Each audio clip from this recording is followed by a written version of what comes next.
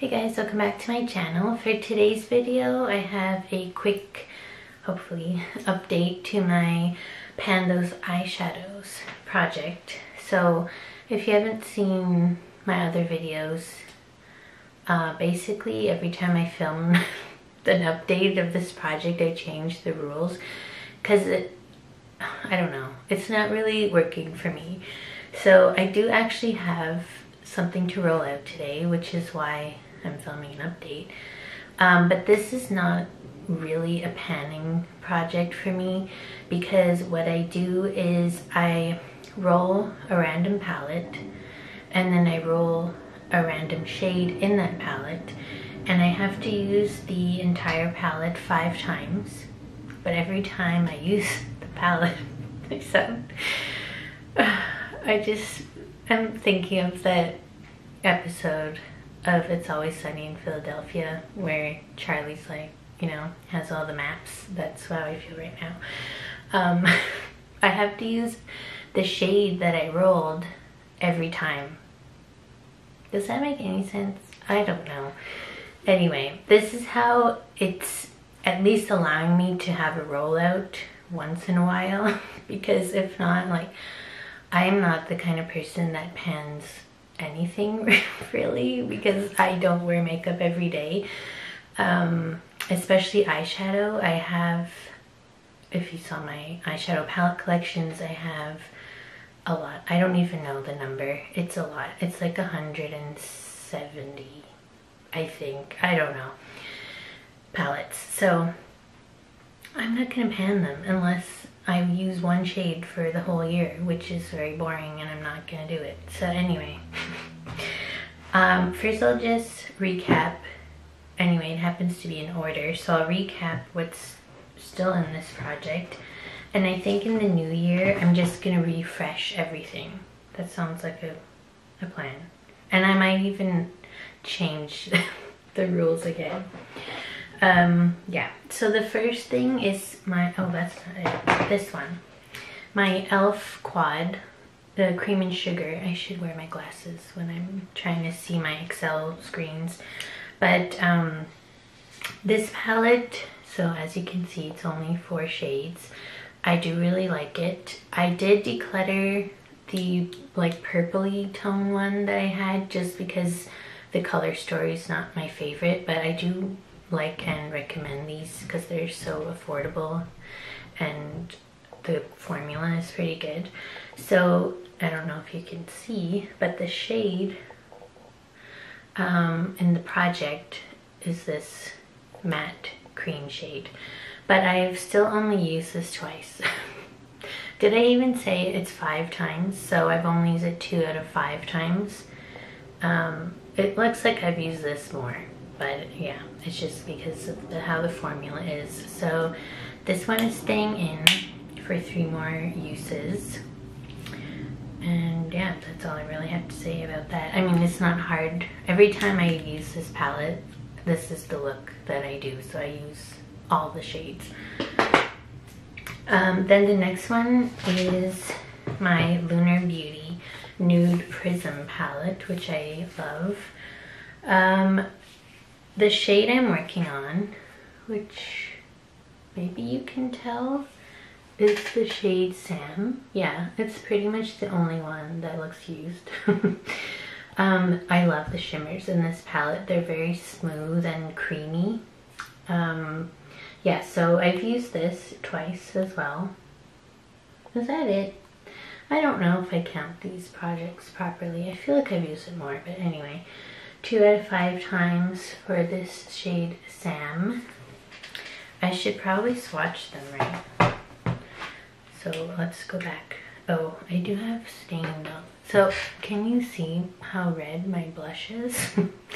It's the Freck Beauty Fever Dream. Every time I wear it, I forget that I only need to use like a dot, and then it's like everywhere. Yeah, so let me swatch the cream shade. I mean, not that you'll see it because it's the same shade as my skin practically. There. And then the shade Sam. Ooh, it's so pretty. Look how beautiful. Yeah, love that one. The next palette is, of course, I rolled the 100 pan palette into my Pan's eyeshadows. My e.l.f. I don't think this has a name, but it comes out every holiday. It's probably in the stores again. I haven't been to the drugstore lately, so I'm not sure, but I actually find this pretty good. Like, the formula is not bad at all, considering it's like 100 pans of e.l.f. and I think this is only like $15. And look at all these colors. Like, if you know somebody that doesn't have a lot of makeup, that's maybe just getting into makeup, like, this is really good. So the shade I rolled was number 85. And I think I get confused because it's next to another shade that kind of looks the same. So I'm just gonna hold it this way. 85 is this one. This like corally orange.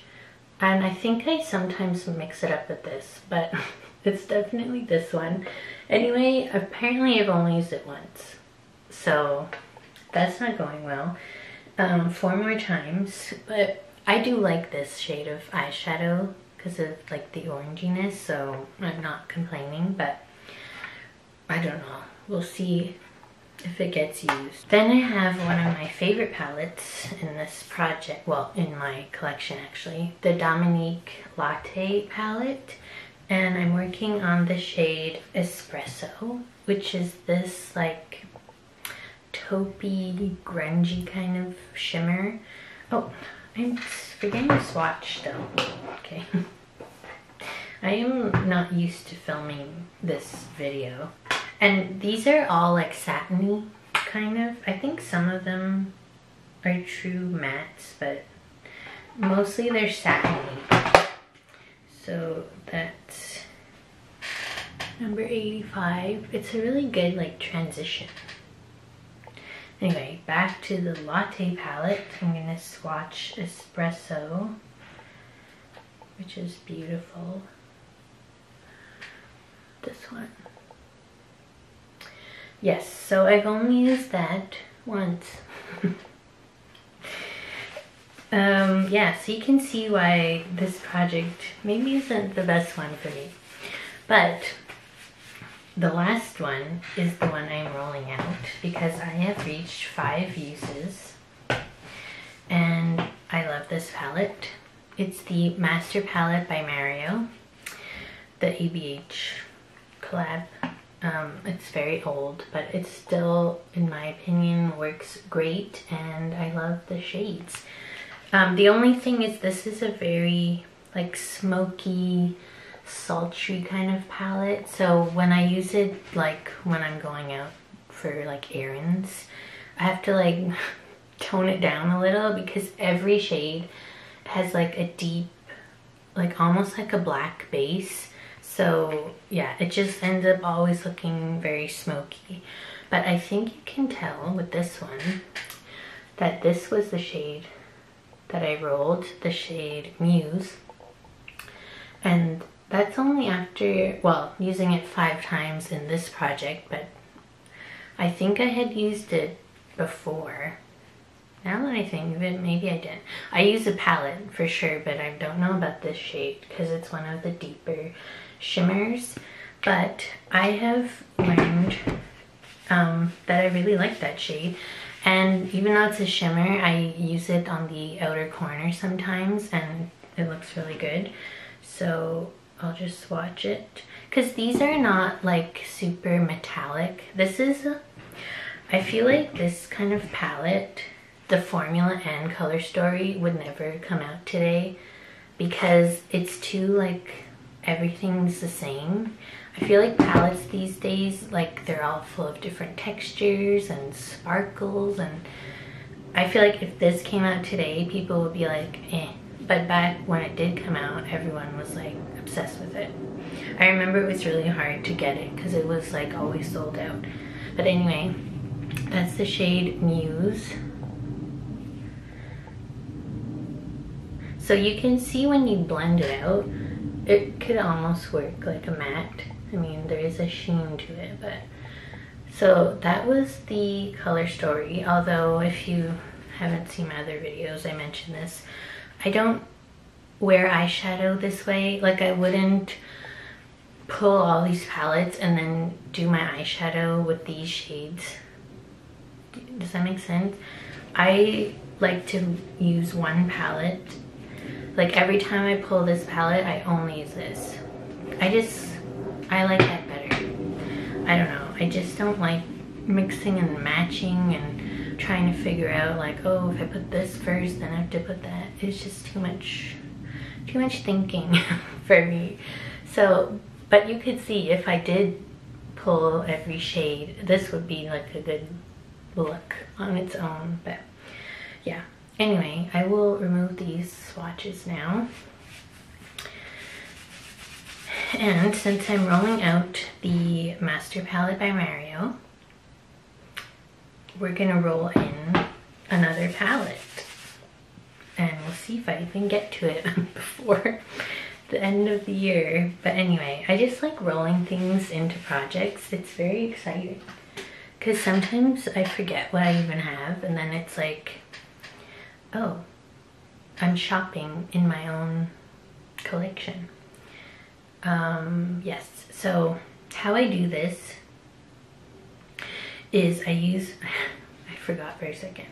I use my Tiny Decisions app, which, if you don't know, is like a wheel where you put all your stuff in and then you spin the wheel and it lands on something. So I have all the categories. So obviously I'm just gonna go to my palette / eyeshadow single category. But if I do roll a single, I'm not pulling it for this project because that doesn't make sense. This is like a palette focus project for me. So I just spin the wheel. Let's do it together.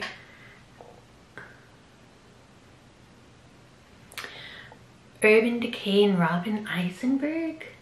Oh, I've never used that palette. I think it's still in my new makeup drawer.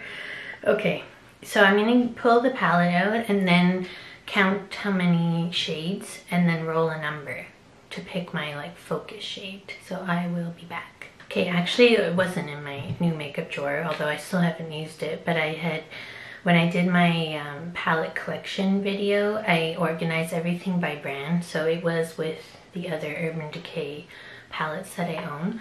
But this is the, I guess it's officially called the Urban Decay Robin Eisenberg Naked palette. I actually don't know. But it's in the Naked line. Although it's not, there's nothing really naked about it. It's kind of colorful actually. So these are the shades. There are 12 shades in here. So I'm going to roll a number between 1 and 12. And for that I use the random, what's it called?